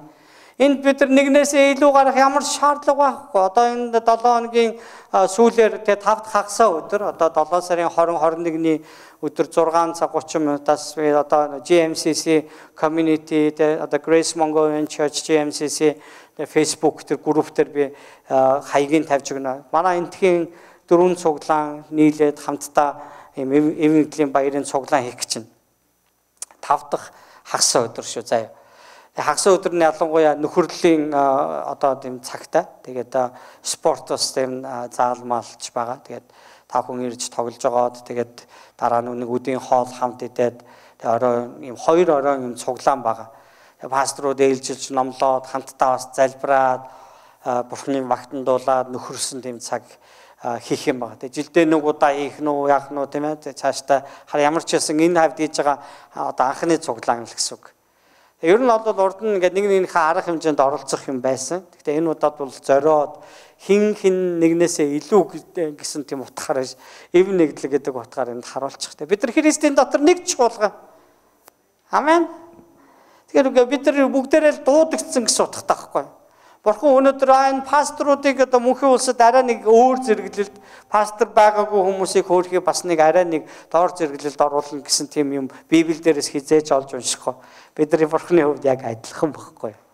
Хийж байгаа ажил үүрэг маань ондоо байгаад байгаа байхгүй. Түүнээс зэрэгдэв ерөөсөө биш гэдгийг таныг ойлгоосоо гэж хүсэж байгаа. 6-ад нь түүний тийм ээ итгэдэг бидэнд хандсан түүний хүч чадлын яндашгүй тийм агуаг мэдэх болтугай гэж залбирсан. Бурхны хүч чадлын агуу гэдгийг бурхан мэдүүлж өгөөсэй гэж байгаа байхгүй. Амен. Нэг эмэгтэй гэртээ ирээд тэгж хэлсэн гинэ. Би ингээд өнөөдөр залбирлын цуглаанд очисон чинь хүмүүс ингээд тэнд айгүйх тэгж ярьж байна. Залбиралд хүч байгаа гэл ингээд ярьсан гинэ. Энэ ямар сонсогдож байна? Ер нь зөвл сонсогдоод байгаа зү тийм айгүй Кристиан сонсогдож байгаа байхгүй. Тэгсэн чинь тэр эмэгтэй юу гэсэн хэвээр энд нэг буруу юм байна гэсэн. Юу гэсэн чинь Христтэй л хүч байгаа шүү дээ гэж. Ойлгож байна үү те? Тэгэхээр яг тэр зөв үнцэг байхгүй юу? Ийм залбирлыг хийснээрээ бурхан хариулна гэсэн юм байхгүй шүү дээ Библиэл дээр. Тэгэхээр Библиэл YouTube дээр одоо тийм үедээ энэ залбирлыг сонсороо гэсэн юм зөндөө байгаа Библиэл дээр. Гэхдээ Библиэл YouTube дээр. Тэгээ зардаг хүмүүс залбирч чадахгүй болохоор тэрийг сонсдог гэсэн байхгүй. Тавьчаал тэгээ нөгөөдг нь мааны оошээ. Аажгаад үнийг ингээд одоо бурхан минь тайвшруулж өгөөрэй гал ингээл Библийн ишлэл уншаал. Одоо тэр нөгөө нэг мааны юмнаас ялахгүй болчих гээд байна шүү дээ. Библи хэлэхдээ бүр Коринт ном дээр ч гэлсэн, тэр Петр дээр ч гэлсэн Есүс Христийн нэр өгөгдсөн ба. Есүс Христ өөрөө хүчтэй. Түүнд залбирах гэдэг нь бидний хувьд бол үнэхээр одоо бид нар түүнээс хүсэж байна л гэсэн үг шүү дээ, тийм ээ. Харин бурхан бидний залбиралд хариулах гэдэг бол хүч чадлага байхгүй. Түүнээс бидний залбиралд хүч байгаа юм биш байхгүй. Амен. Нөгөө Есүс Лук номон дээр хэлдэг, Лукын 10 дээр хэлв. Сүмд ингээд нөгөө татвар хураагч фарисей бүлгийн одоо маш их одоо шашны дэм зүтгэлтэн хүн хоёр ороод залбирч гинэ. Тэр бол гимшлийн өдөр байхгүй гимээ гимших хэвээр. Тэгсэн чинь нөгөө нэг одоо фарисей бүлгийн тэр шашны хүн тэгж залбирсан. Бурхан минь тань таалах. 7 хоногт би одоо 2 удаа мацаг барьж ийн, би үг 11-гээ байн өргөдөг, би сүмд ингэж залбирлын цуглаан би таслахгүйгээр байдаг. Таалдарш гэсэн баг. Тэгсэн чинь нөгөө татвар урагч нь юу хэлсэн? Эцэн минь гинт намайг өршөөгч гэсэн баг. Тэр өдөр тэр татвар хураагч нь нүглэн уучлуулж харин нөгөөтг нь уучлуулгаа гарсан маа гэж хэлсэн байна. Залбирлыг бид нар заримдаа зүгээр нэм хэрэгсэл болгоод байна. Энэ микрофоны хүч болоод байгаад тав хүн сонсоод байна уу? Би энэ дээр юу ч ярихгүй бол тав хүн юу сонсохгүй шүү дээ. Яг энэ шиг тийм ээ. Залбиралд Бурхан хариулах юм бол таны залбиралд Бурхан хариулах юм бол энэ бол түүний хүч. Түүнээс бид нар Бурханыг хөдөлгөөл тайван цунтуулахгүй алуу туслаачаа гэд ингэснээрээ Бурхан арга нь ядаад бидэрт хариулж байгаа юм биш байхгүй. Бидний сайн усны хүчинд Бурхан хариуллаа гэж битгий тэгж яраарэ. Би тийм зөндөө сонсдог. Тэгээ яг заримдаа бол үндэ амар уур хүрээд байдаг. Тэгээд яг нөгөө энэ ч бас Христийн нэр явж байгаа учраас би бас уурлахгүй гал ингээл өнгөрдөг л дөө. Заримдаа яг тийм нэг юм нэг уучлаараа нэр мунхаг тийм сонсогддог байхгүй. Амар мунхаг. Бурханы эсдэг одоо хаан синтиг ингээ чичрэг залбирыг гэл тэгээд байгаа байхгүй. Гэтэр Бурхан дөргөөл тэ юу болч өө. Хаанаас ингэ намайг дуудаад байна. Бишээ. Есүс юу хэлээд чин сэтгэлээсээ Бурханаас зөвхөн хүсээрэй гэсэн. Гуугаараа гэсэн. Бурхан залбирал чинь хариулвал энэ бол түүний л хүч юм шүү дээ. Заримдаа манай хүүхд ингээд амар их юм ярьдаг л да том нь одоос яг ярьдаг үе нэвш гал одоо бараал амар их юм асуугаад би хариулаад явж байгаа. Заримдаа англиар ярихаар ядардсан байж хүн чинь ядартлаа англиар ярьж сурсан байж шүү дээ. Тэгээ ядраад тэгээ ингээд хариулдаг байхгүй.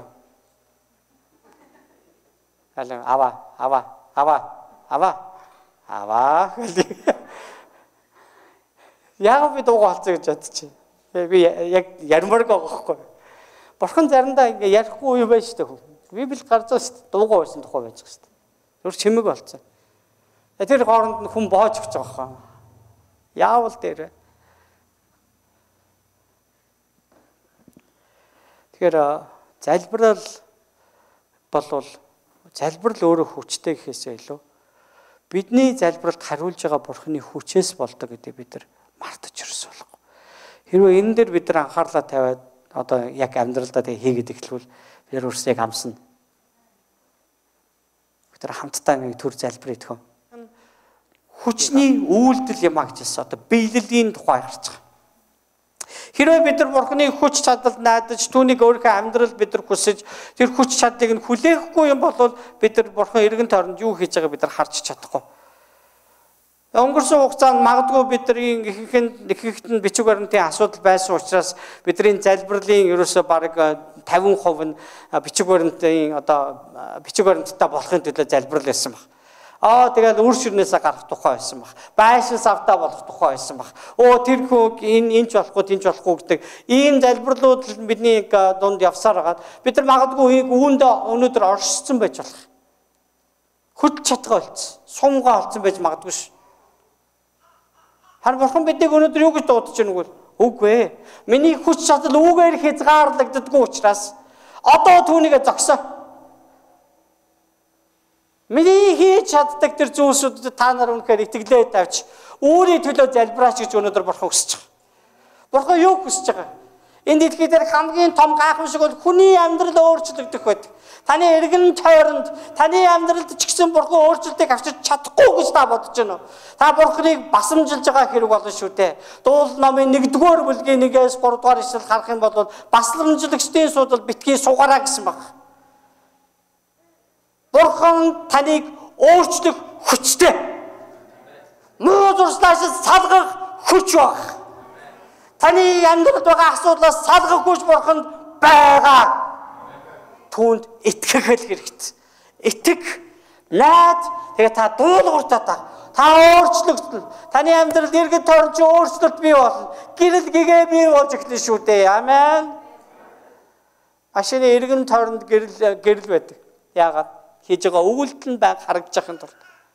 Баруун тийш ирэх гэж байгаа дохио нэг зүүн тийш бол дохио нэг гэл урагшаага явж байгаа харанхууд явж байгаа энэ машин явж байгаа шүү. Зөв хүн замыг гэрэлдүүлэхийн тулд биш тэр машины эргэн тойронд гэрлүүд асна ухрах гэрэл нь чигсэн асчих хэрэгтэй байхгүй та тийм ээ. Аварын гэрэл бүгд асах хэрэгтэй. Ягаад энд машин байна гэдгийг харуулахын тулд таны эргэн тойронд чинь би бол Христээр өөрчлөгдсөн Христтэй хамаатай нэгэн гэдэг тэр гэрлүүд чинь ажиллаж гин үү гэхэд төрнө.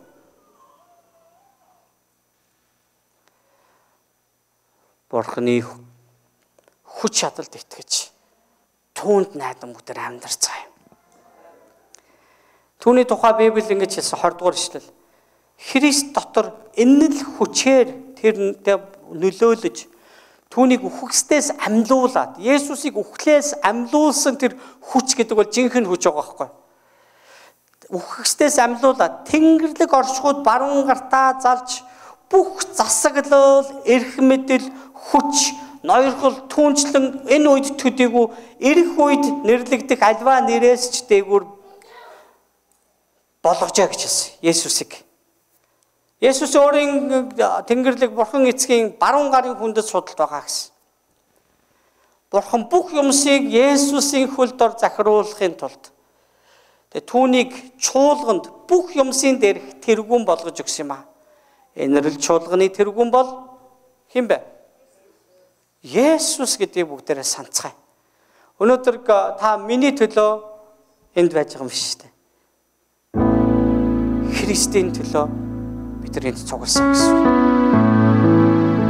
Таны амьдралдаа эргэн тойрондоо гаргадаг тэр нөлөө чинь яг ямар нөлөө? Христийн нэрийг муугаар хилүүлэхээр тийм нөлөөлөлтөд та амьдарч байна уу? Яг өнөөдөр та зогсоогоод Бурхны хүч чадал таны эргэн тойрныг хэрхэн өөрчилж чаддгийг харуулах хүртэл таныг амьдраасаа гэж хүсэж байгаа. 23 дугаар ишлэл хамгийн сүүл чуулган гэдэг нь сүмийн тухай ярьж байна. Энэ зөвхөн энэрл сүмийн тухай яриаггүй. Энэ дэлхий дээр байгаа бүх Христийн чуулгануудын тухай ярьж байгаа. Энэ чуулган бол Христийн бие гэж ярьсан мэт. Бие тус бүр алив нэг үйлчлийг тэр тархиныг өдөрдмжаар хийж байгаа тэр үйлчлийг гүйцэхийн тулд биеийн бүх хэсгүүд хамтдаа ажилладаг. Би хичнээн хүссэн ч тэнд байгаа зүйл би хүрэхийн тулд миний тархины хүслийг биелүүлж намаа хөгжмийг тоглуулахын тулд миний гар хөл бас түүнийг тогломоор байдаг. Тоглох үүрэг авцсан байдаг. Харин гар хөл туслахын тулд хөл надад хэрэг болж хөл үүнд оролцож надад туслан байж тийшээгээ хүргэж өгдөг шиг бид ч гэсэн бас энэ Христийн бие дотор гар хөл аль нэг юм эргэтэн эдэс нь байж байгаа. Эдэсний аль нэг ажиллахгүй бол тэр бол саажилт.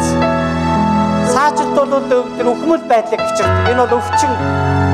Юу ч хийж чадахгүй, үр жимс гаргаж чадахгүй. Та хэвтэр удаан байгаа хүнийг харж байгаа. Тэр хүн гэр бүлдээ юу ч хийж чадахгүйгээс болоод айгүй гутардаг гэдгийг та мэдчихэж байгаа шүү дээ, тийм үү? Тэгвэл өнөөдрийн цуглаа маань энэ Христийн бие нэг саацсан хэсэг байгаасаа гэж би хүсэхгүй байна. Тэгээд таныг бас энэ нэг саацсан, үхэгдсэн, чулуутсан тэр нэг эртний олбор болж үлдээсэй гэж би таныг хүсэхгүй байна. Энэ цуглааны бүх бүр өдөр болгон босоод Христийн тухай ярихаар, Христ рүү хүмүүсийг авчрахаар авралын мэдээг тараадаг хүмүүс байгаасаа гэж хүсэж байна. Бүхний дотор бүгдийг дүүргэгчийн тэр дүүрэл оршдог тэр газар болов. Бид хамтдаа суудлаасаа босоод эзнийг нэр дээр гахалтай дуугдуулна.